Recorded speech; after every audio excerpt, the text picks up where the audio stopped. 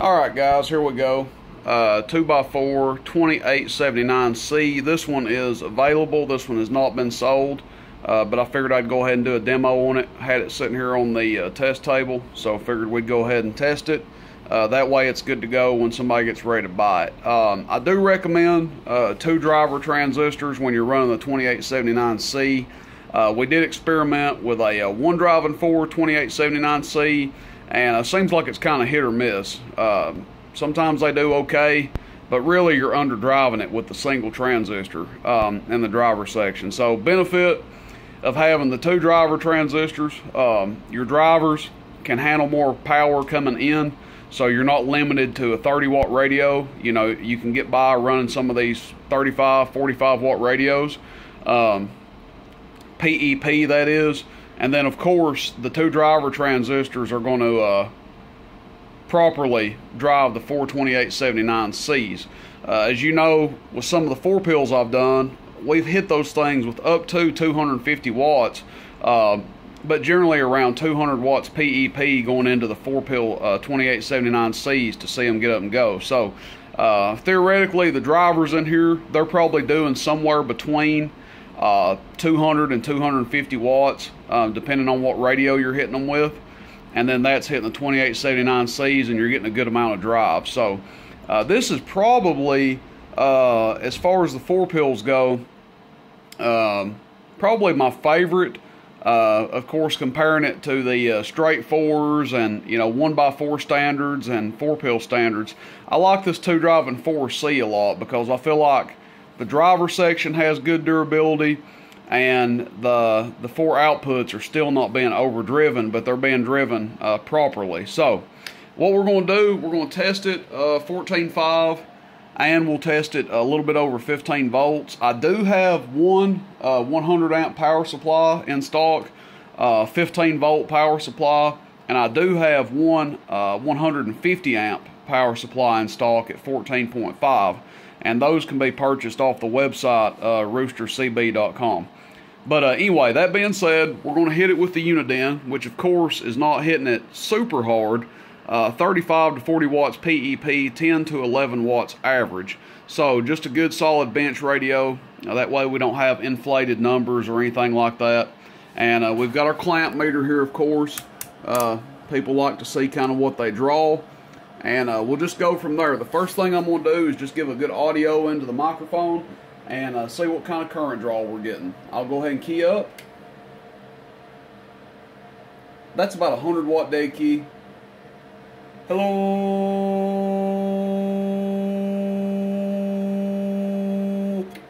So we can say about 67 amps, which is pretty good.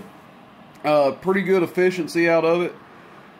Considering if you had a 4-pill with a separate driver, you'd probably be drawing just a little bit more than that. So that's not bad at all.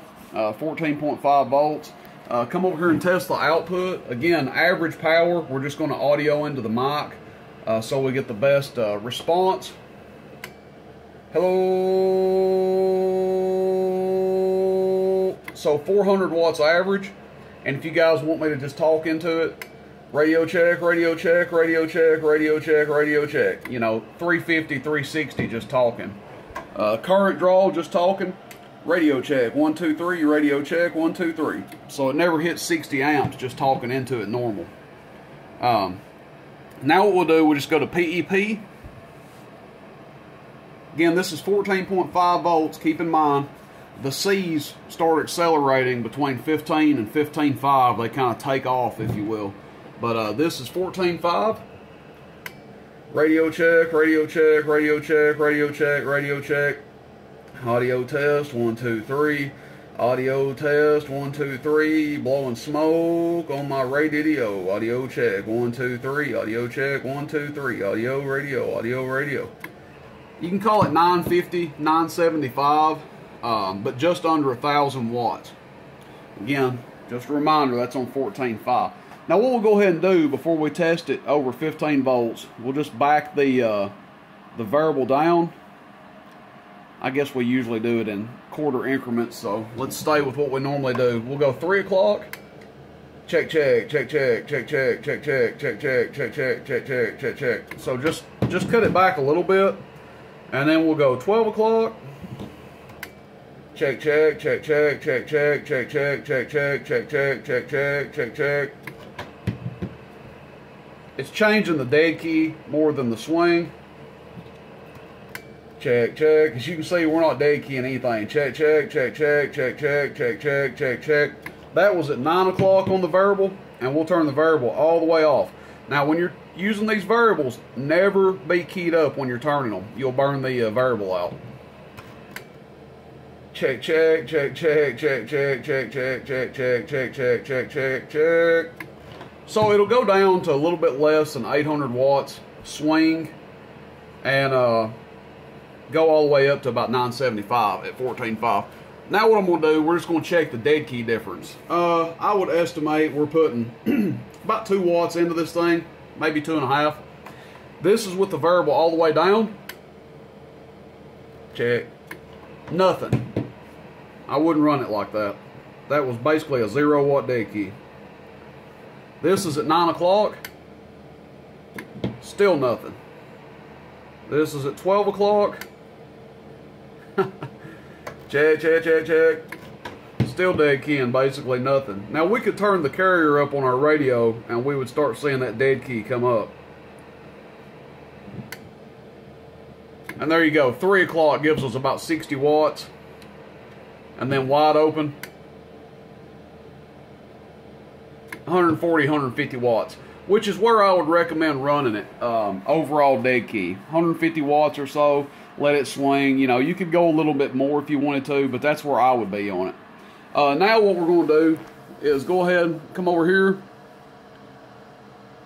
Let's see, let's go, what the hell, we'll kind of split the difference between 15 and 15.5. We'll go 15.2. Well, actually, because 15.2 is really 15.1 on this power supply. So we'll go, we're kind of splitting hairs here. We'll go 15.3, which is really 15.2. And we'll test it like that. Okay, so let's see what it does now. We're on average power. Hello. Yeah, we're on average. Turn our dead key down. I was like, why did that go up there so high? I forgot we need to back our dead key down since we're running more voltage.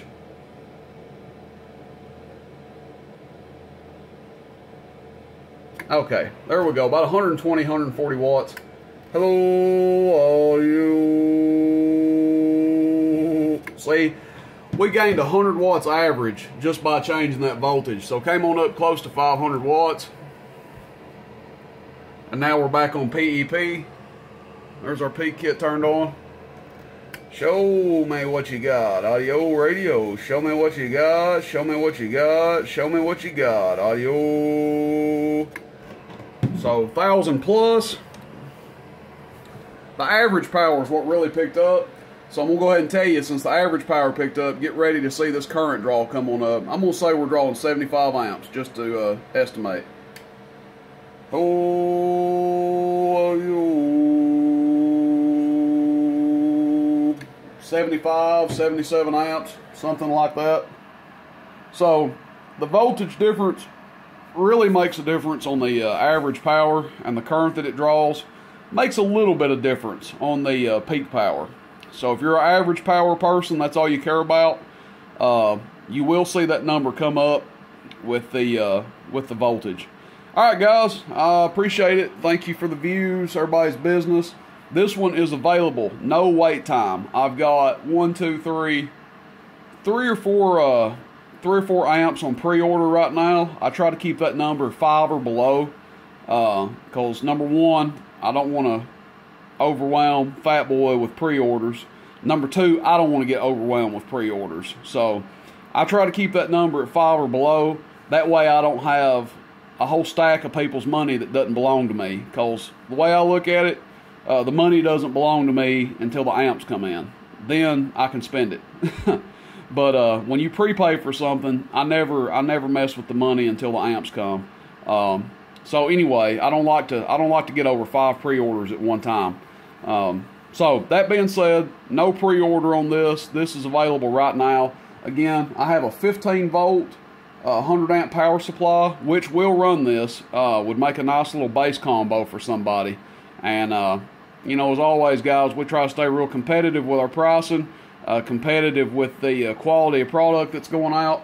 Appreciate everybody's business, and questions, comments, complaints, let me know. Shoot me a text, 423-299-3535. Rooster in Tennessee. See you, bye.